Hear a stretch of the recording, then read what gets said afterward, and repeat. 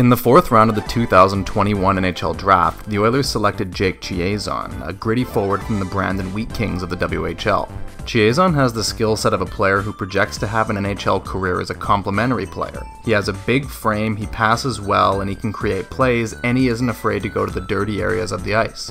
The comparable that immediately comes to mind for me is Zach Hyman, another forward selected in the middle of the NHL Draft who makes a lot of good under-the-radar plays. The problem for Chiasson has been a string of bad luck that's kept him off the ice and slowed his development as a player.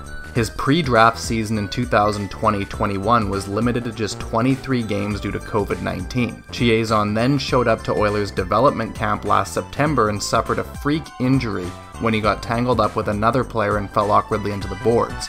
Chiasson would wind up missing the first 48 games of his post-draft season in 2021-22 and didn't join the Wheat Kings until February. It's been an unfortunate run for Chiasson, as a combination of the pandemic and a freak injury has ultimately resulted in him playing only 49 games during his last two seasons. Chiasson boasts an impressive profile as he's big, skilled, and driven, but he needs to have an uninterrupted season in order to not fall further behind in his development. The Oilers haven't yet inked Chiasson to an entry-level deal. He'll head back to Brandon this fall for his fourth and final season in the WHL with the goal of proving to the organization that he's worth signing.